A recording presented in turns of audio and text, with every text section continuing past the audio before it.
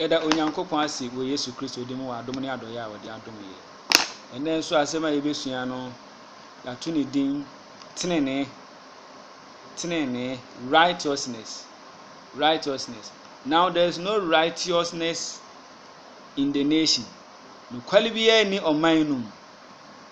Bi ho akenka asem no wo Micah chapter 7 verse 1 to 6.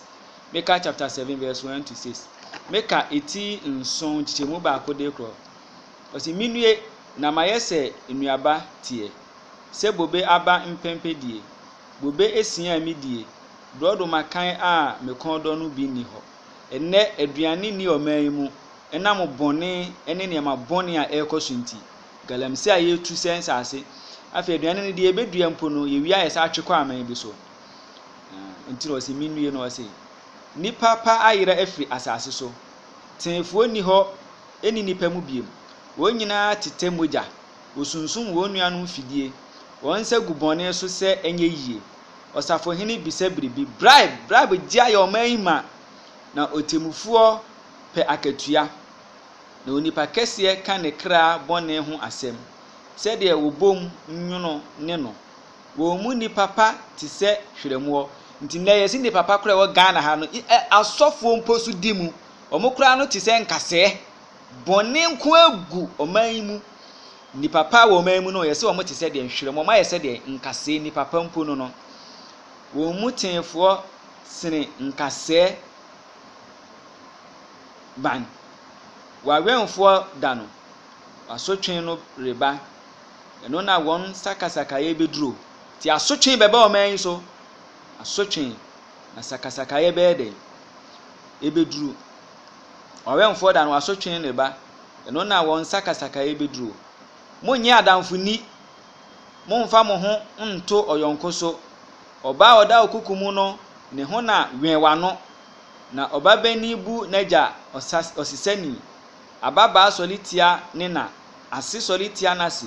onipa fiefo mpo enne Ghana ha aye ede atamfo onipa fiefo mpo aye atamfo ewo oman mu so hu onipa fiefo aye de aye atamfo adentia efise yebusa bribe ansa na afa nipa adwumam ye ne maba we dance na afa o madwuma osafo hini bisa akatua otemufuo hwehwe bribe ensem basa asofo mpo no abrabo boni wona one mekoda hotel ama kristosum ene yesi ye de bedada mpo na asofo bi bra mo bonti no ama kristosum ye boni din pacha ene kristofo binum ntale basa o mo de koyede ekowura aso dem ene ama panimfo binum sensen ke bebo bra pade o man mu niema aye adwuma me anya biedi no Debi da enam se de osafo ne hwe akatua nti ono nko abesesa na ode abona taaso amani papa ni asase so biem enti o se de anyi onua mponi enti na aduane anka ebedi ame eboato ye mu no ebi ni ho nanso ye ne ahiafo ye egu oman mu ne ye adwuma ema sa mpanimfo yi ni asofo yi ni kristofo nya bidie na ye nhwe asem bi Bible kan Proverbs chapter 13 verse 23 mebusem eti dumiensa chichemu aduonumiensa wo se ahiafonfo mu ma aduane pii ba enso atentini ni ho a wo prako ahiafo imfuo mu ma aduane pii ba enso atentini ni ho a oyede oprako inse na wo hwa akuafo timi dokoko ahiafo so kra ne dokoko kase enso o maketua kakra bi enam sa atentini ni ho ntino ye prako so ho enne se hiafo no mu wo nkura so kobunu mamu asantemamu sehwemamu uko voter region baabi ye di adwuma ahafonum baabi ye adwuma no mu kese paa na dodo na ye hiafo na so esan se oman mu yentimi ndo ye ho emfa saa eniema efiri kuya mu bangu akwan papa mu nti no ye pre ni nyina de kwa aman bi so ne bi nso ayede asa pro kwa asa kwa enam se ye ni ankasa no yetirimu ye de bone enti se ahiafo yi be pre wo mo ho ado enuane papa ma aba ukọ baabi a especially nyahini kwan mo be fre baabi chichewel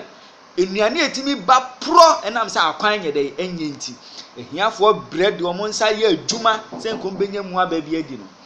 nanso enam se atentini ni ho ni enti no na ni nyina ye de ya pre ni nyina ko de pro the aman